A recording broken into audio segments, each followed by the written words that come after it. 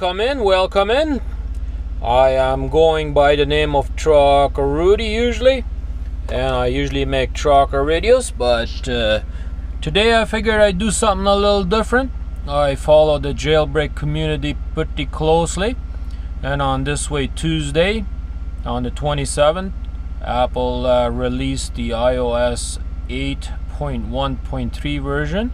And if you want to stay jailbroken, or if you want to jailbreak, I would recommend staying away from that firmware. And so with that, I wanted to show you guys a little bit of a tweak. I did a video on this Facebook tweak a while back ago, a couple of months ago, but it since has been updated to a newer version, and it does a lot more than what the previous tweak was doing. So I figured I'd do a little bit of an update on it. So first of all, I'm going to show you a few tweaks that I do use, so you can see the whole list. Those are the tweaks that I do use, and I'm just gonna go up here and show you guys that I am running 8.1.2 version on the iOS version, you know. And I'm gonna go show you this tweak. It's called Facebook Plus. That's basically what it is called. I'll show you that here right now, and that's it. And there we are. And that's what it calls.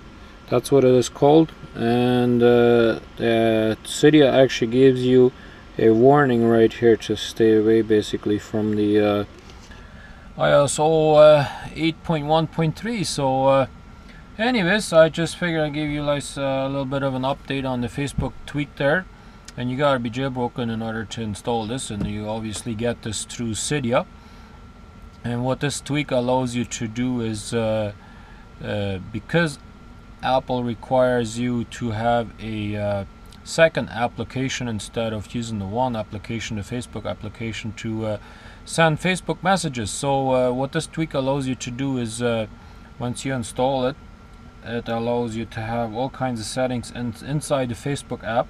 And it allows you to use the Facebook messaging system the way we used to.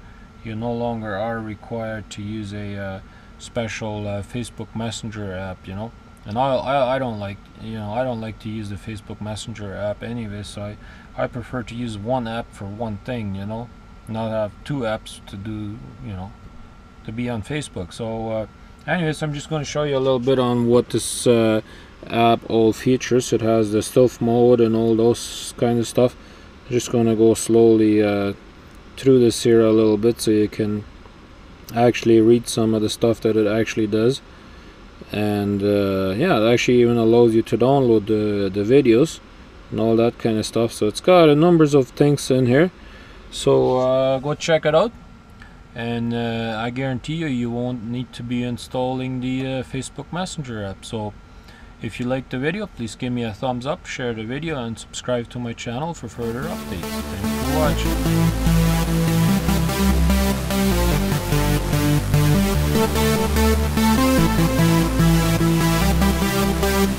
watching.